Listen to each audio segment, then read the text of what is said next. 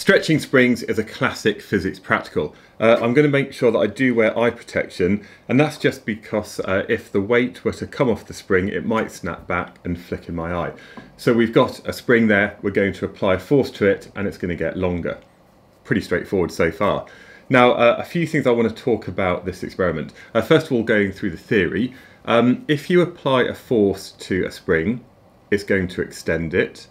And there's a point where we have this proportional relationship between the extension and the force being applied. And this happens up until we get to what we call the limit of proportionality. And sometimes just beyond this, we have the elastic limit.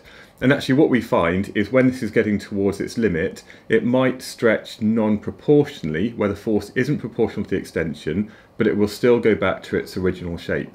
So what we're going to be looking at is this region where the force is proportional to extension. And also it's just worth pointing out that different exam boards use a different letter for the extension. Sometimes they use delta L for that change in length. Sometimes it's X, sometimes it's delta X, sometimes it's a little e. It doesn't matter. What we're saying is that the force is proportional to the extension. And because we can say that F equals Kx, where K is the spring stiffness or the spring constant, if we were to plot a graph with force on the y-axis and the extension on the x-axis, that means the gradient then would be F over x, which in this case is going to be the spring constant.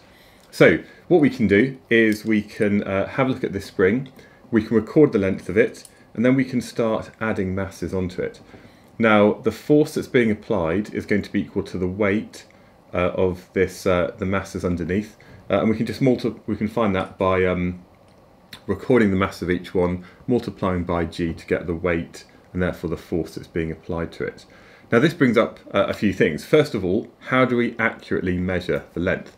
Well, what we need, or what we can do, is maybe clamp a meter stick vertically, and to ensure it's actually vertical, I'm going to be using one of these. So this is kind of very much a good bit of practical procedure. We're going to be using a set square. Now, if we put the set square next to this, we can see that maybe if I just need to adjust this very slightly, we can now see that that ruler is vertical in this direction. And then I'm going to take that set square and I'm going to put it to the front to make sure it's not leaning forwards or backwards. So now we know that this ruler is definitely vertical. Another problem that you might face when it comes to this experiment is actually trying to get the ruler close enough to the thing that we're trying to measure. And what we want to do is make sure this is as close as possible. Now sometimes that's not always easy to do. So what we could do is we could actually add a marker onto the thing that we're actually looking at. And you can see now, if we put this close to where the meter stick is, it's going to be pointing to the right point. And obviously this is something you can play around with the setup that you're using in school. And so what we have is this marker that gives us a much more accurate way of reading the total length of that spring. And what we're looking at isn't the length of the spring, but it's the extension. So that's the final length of the spring, take away the initial length. Now, once you've carried out that experiment, you can then do a bit more of an investigation. For example, you might look at springs in parallel or springs in series. And again, you could plot this onto your graph, and you could look at the relationship between the force and the extension if you've got identical springs in parallel, identical springs in series, and look at how that actually changes the spring constant. Oh, and I just thought I'd show you this lovely piece of equipment which is ideal for investigating springs in parallel. And you can see that as this is extended, as more weights are added onto it, it's quite easy to actually read off the final length of that spring.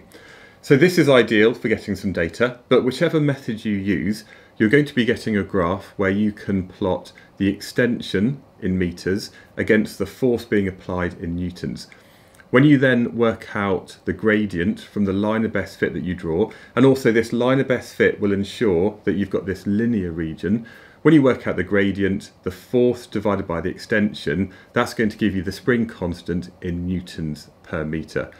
So that's all there is to it really. The main thing to remember is that you do need to wear eye protection just in case the mass were to slip and then the spring were to flick into your eye. But yeah, there we go. That's how to investigate the behaviour of springs.